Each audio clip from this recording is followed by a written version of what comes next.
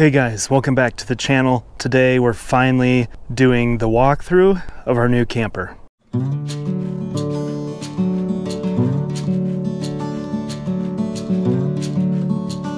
Hey guys, thanks for tuning in. This is our new Flagstaff E-Pro 15 TB.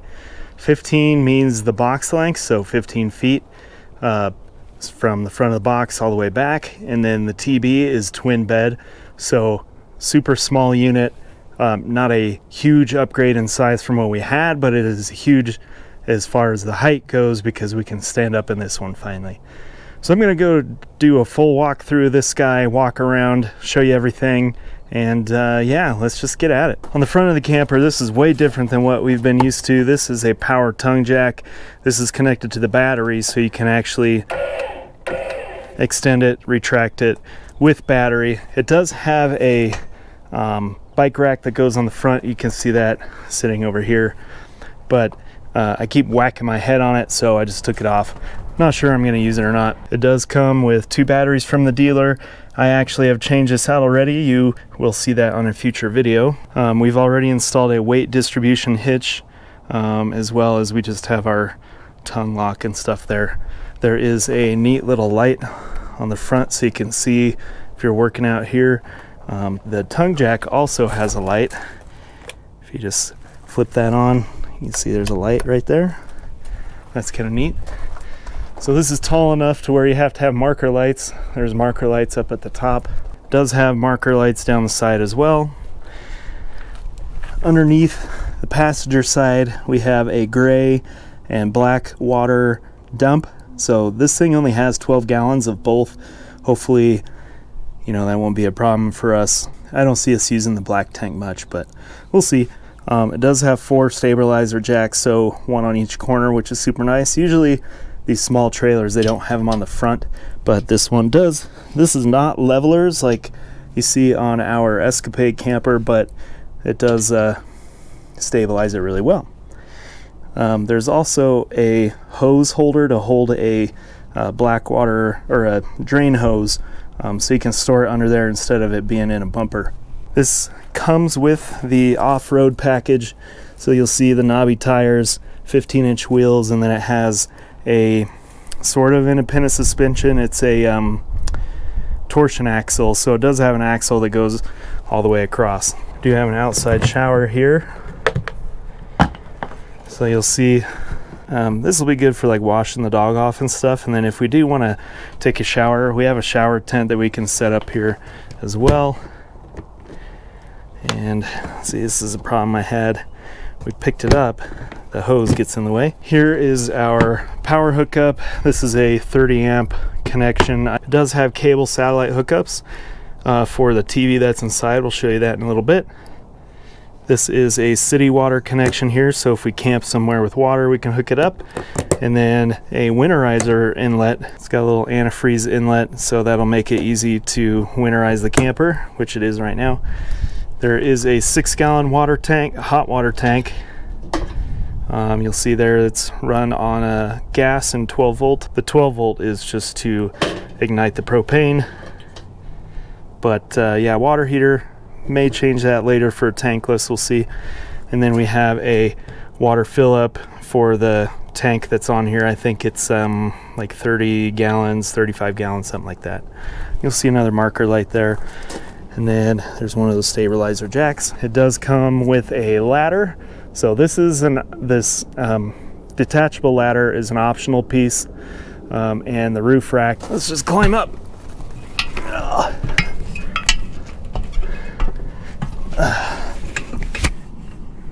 So this has an optional roof rack. You can see it right there.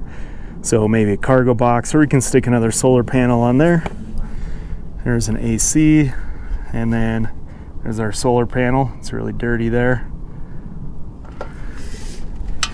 It is prepped for a backup camera. There is a storage box that goes all the way underneath, which is super nice. You do have to take this ladder off to get to it. LED taillights. You can see the marker lights up there as well. On the passenger side, that was the driver's side. On the passenger side, this is another access point to this storage area here. We'll open that up in a second. There is a track here, so you can it comes with a griddle as well as a table, which is cool. There's outlets there, and then the outlet for the furnace. You'll see this awning that goes up and over. This is a power awning, so no more manually putting out the bat wing and stuff, so that's really nice. There's a porch light as well as a single speaker. We'll probably never use, it doesn't sound very good. We'll just use our JBL flip speaker deal. Let's open up this storage cubby. Show you in there, and it does have these magnetic latches, which is really nice. So you can see all the way back there, there's that other door, and there's a couple of mods I've done here. I'll show that in a later video to get everything to fit in here, because they have these like corner pieces to cover up wiring. So I'll show that in a later video, but yeah, that goes all the way back under the bed, and then it goes forward, I don't know, maybe another 2 or 3 feet that way, so we can fit all of our stuff in here. So our griddle, table, grill, and chairs, stuff like that. So kind of a nice area for all that stuff. All right guys, let's go inside. You'll see the door handle has a keypad here to run on batteries. I haven't set that up yet. Probably do that here sometime soon. So here's the door. It does have a screen door, which is like my favorite thing ever. So we can, if we are on a warm day and we want to be inside, we can still have this screen door there, which is super cool. There is a window in the door. Door does have a shade. The crappy part is that it's behind the screen, so keep that in mind, I guess. A lot of people have flipped this shade so you can close it that way, so you still have some light coming in but privacy on the bottom part. Okay, let's go inside. You'll see some materials and stuff laying everywhere. I'm still kind of modifying this thing, but there's a little kitchen in the front, so it's got a 3-burner stove, microwave, which I might pull out to make another cabinet. You'll see a cabinet there. This should be the same size, so I might get some doors to put there, get rid of the microwave. There's a couple of drawers down here. They're not very big, but you can see they hold some like cooking utensils and stuff. That's easy to get to if you're cooking outside. Here's our 3-burner cooktop, and then here's that panel. I'll show you that in a later video, but this goes under that storage area in the back. It comes with this like roll dish drainer thing, and then a huge sink, big old sink in here. And we just have our stuff. We're not like totally set up the way we want to be, so that's why stuff's kind of laying everywhere. There's a little light there so you can see while you're working. Little storage area right above the kitchen, and then above that there's a max air fan, so that's super nice. We have this in our Escapade, and that thing moves so much air even in this camper. See, there's lights all the way through here. There's a main control panel, so you can turn all of them on and off, or they have buttons on each one. Pretty handy. You'll see there is a shower door, so this is super interesting because this is such a small camper, but yep, there's a lock. But there is a shower toilet combo. Not sure how much I'm going to use this, we'll see, but I mean, it's kind of cool. I've never had this before. There's a little push light here, and then a fan. You just push this thing, like the handle, push it up, that opens the vent. And then you can turn that fan on, pull that back down, shut that off. There is a storage cubby in here for like toiletries and stuff, and again, it's on a magnetic deal. The one thing about this area, so this is like empty, and I've seen somebody put a cabinet in right here. It might be something I do later on, but yeah, you can reach your hand all the way up in there, and there's tons of storage here that you can't really get to right now, but there's still good storage there, and it has a rubber gasket here so you don't get water in there when you're showering. So we'll go ahead and shut that off. Oh, and it does come with this like shower caddy deal. You can turn your hot water on and flip this little lever that's down here, and then it'll run the hot water through here back into the holding tank, and then this will turn colors when the water here is hot, so you don't have to waste water warming up your shower. Next to the shower is the Magic Chef 12-volt fridge. I've had to mess with this thing so much so far. I finally got it, I think, but this runs on 12 volts only, so it'll run off your converter if you're plugged in, as well as your battery. So pretty neat. It does have a freezer. I plugged this in not very long ago, and this thing's already frozen. Then there's a little light in there, and I put a bunch of LaCroix in there just so this fridge would cool down, but right now, see, I haven't, it's like 50 degrees or something. It hasn't been on very long, but so basically this thing, I can show this later, but you can take the thermostat off here and adjust it so it gets colder in the fridge. I had some problems with that, but it is working properly now. Under the fridge, there's 2 drawers. These are actually pretty good size. You can see we can fit a bunch of stuff in there. This is all just stuff we pulled out of the Escapade. We're not sure if all the storage is correct yet, but there's another big drawer there. And then straight across here is the furnace. And then that drawer is kind of difficult. These are full depth drawers, unlike those ones under the sink. And then this silverware thing comes with the camper. We're not going to use it, but we're not going to use it for silverware. I'm using it for tools and stuff like that. And then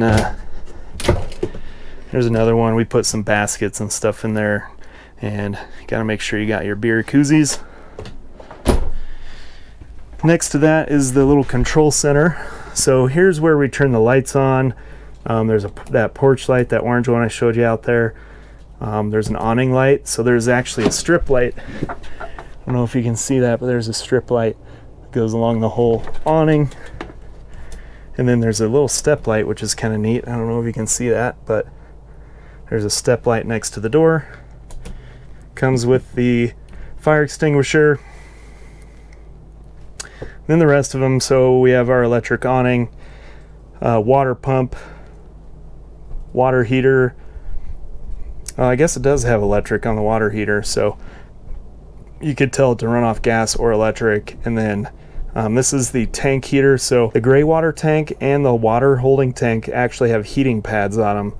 So if you're camping in colder temperature, you can turn that on and it will warm those up. Over here are our little buttons to see if the black and gray tank are full. We haven't used those yet. I forgot to show you too, under the sink, so there's an outlet. This does have a built-in inverter. All the outlets in here are wired to this inverter, which is super nice. It's only 1,000 watts, so not sure I'm gonna get a lot of use out of it unless we upgrade it, but it is nice to have. Outlet, and then a little tilt down for sponges and whatnot. Underneath the sink, this is where actually we put all of our silverware in a little drawer thing. And then we got a couple of pans in here. This is not too big, that's why I want to take this microwave out. This microwave is, you know, if you're looking at this camper, it is a convection oven, convection microwave as well. So if you want to bake something, technically you can. You got to be on shore power for that. And you know, honestly, I'm not sure if it's wired to this inverter. I have no idea. But anyway, yeah, convection if you want to use it. I'll probably never use it again, like I said. So we'll probably take that out and make some more storage out of it. All right, let's move along. So up around the bed, you'll see there's tons of storage. So 2 cabinets here, a couple of open cubbies there for like bedding and stuff, and then 3 more cubbies here. So one thing I'm going to modify are these doors, because I keep whacking my head on these things. So I'm going to modify these so they open up. Again, future video. Stay tuned for that. But I mean, we still have tons of room up here. Dog bed, extra blankets, some extra jackets and stuff. I mean, it goes back in there. You can see there. And we've got some of our kitchen stuff like plates and coffee mugs and stuff like that. Over here, still again, I mean, we have nothing here. And then this is all shoved back in there. We've got some ponchos and stuff, dog toys, and then just some games. We got our first aid kit, but there's still, you know, look at all the space we haven't used.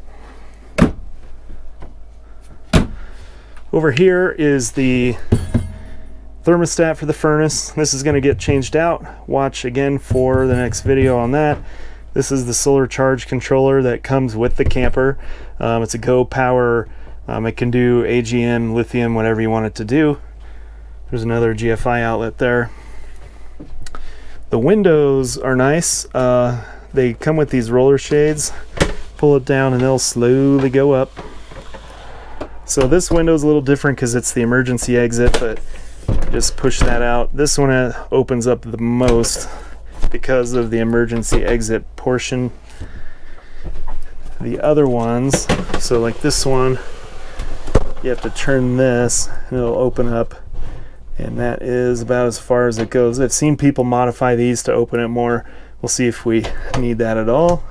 The back is a little different because it has two windows, one here, so it's a split deal. And yes, they still open with the ladder there, so that's nice. Down at the bottom, this is another access to the storage area that's underneath that I showed you earlier, so you can pull stuff out of here if you need it. And then over on the other side is the converter where all the fuses and breakers and all that stuff are.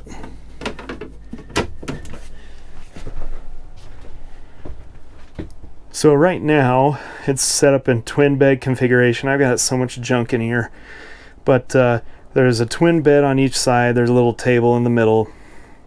To be an actual, and these aren't actual twins, these are more like cot size, so they're 30 by 74, 75, 30 by 75. You can take these two cushions off the back, same thing there, and then make them into basically a twin size. Also, there's a table that goes in the middle. This table that comes with it is so freaking heavy and awkward to set up in here. I'm not sure how often we're going to use it, but you use that table to put in the middle, then you can scooch these together and make it into like a king size bed. We may use that in the summertime since we're going to be cooking outside, eating outside. The only time I think we'll ever use the table is you know, if it's ungodly hot out or just pouring or crappy outside. So anyway, we'll see. I might set that up here in a second just so you can see. There is an air conditioner unit up top, as well as a couple of speakers, and that's another modification I had to do. So here's the radio. For whatever reason, this company, so Flagstaff or Rockwood or whoever, they're the same company, they put this radio in and they wire both these speakers to a single channel on this thing, and they ground it wrong, so they sound awful from the factory, and then they cut the wires short. Makes no sense. So I went in here and fixed it so that we get stereo left and right there, and then you can see it turn on there. It's not on a radio station, but this is connected to the TV below it. So this TV has HDMI inputs on it. We just use our iPad or iPhone. I got this little adapter, and then it's got an HDMI there, and you can charge it at the same time.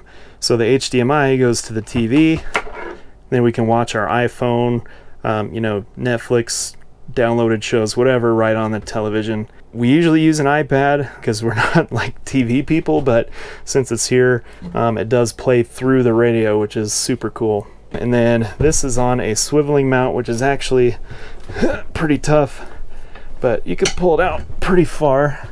Not quite to where you can see it outside, but you know, if you flip that door around, you could watch TV. But it is nice. You can pull it out. I'm not a huge fan of their wire management here. I might clean some of that up with some Velcro. But it's got some audio outputs and stuff that go up to the radio. Okay guys, I'm gonna set this up. Let me get everything out of the way, and I'll show you how much of a pain this table is. And we may do, again, another future modification on this table to make it work a little bit better for us. Nothing like modifying a brand new camper. Okay, so, this thing is super heavy. So it's got these legs here that you un-Velcro this, and then they just fold out like so. Show you how that works. So imagine if you had somebody in here. So you can fit 4 people here, but you see how close it is to, like, it's not very tall. I wish it was a bit taller. Alas, it is not. But we may be able to modify the legs here to make it a little bit taller. You can fit 4 people, but you know, if this person needs to go to the bathroom, you know, pretty much everybody's got to get up, or you know, you got to tilt this thing to get out of it. You know, not a huge deal, I guess, because I'm not sure we're going to use it a whole lot. My idea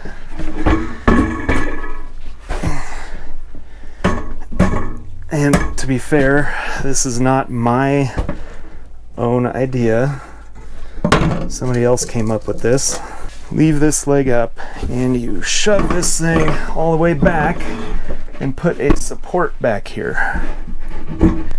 So this, of course, would be if it's just us two. But it gives you tons of room to get out and about. We can still use this as twin beds if we, you know, want to go that route. You have access, always have access to the table, so you don't have to take it down, put it up, you know, every time. That's what's nice about this unit, is we can leave twin beds set up, just leave the sheets there, so we don't ever have to make the bed over and over if we don't want to. Most of the time will be spent outside in the summertime, springtime, stuff like that. But when we go camping in the fall, maybe even in the winter, we'll want to keep the bed set up and then still have a table here, because we'll want to eat inside when it's freezing cold or raining out, if we ever get rain again. Alright, so I'll show you how the table sets up into a king bed. So again, this thing super heavy and awkward, like the legs are just all over the place.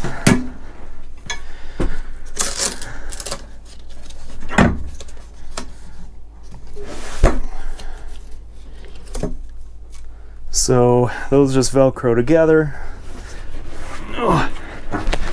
And then there's some table supports.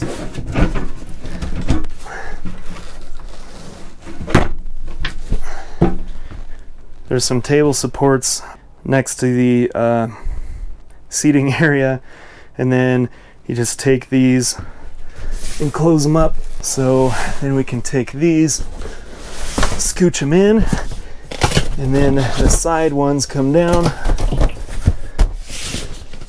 So this makes a huge bed. You can lay this way. It's actually bigger if you lay east to west like this. I mean, you can fit 3 adults here, no problem. You know, we got the dog too. I think we'll lay north-south, so this direction if we set it up this way.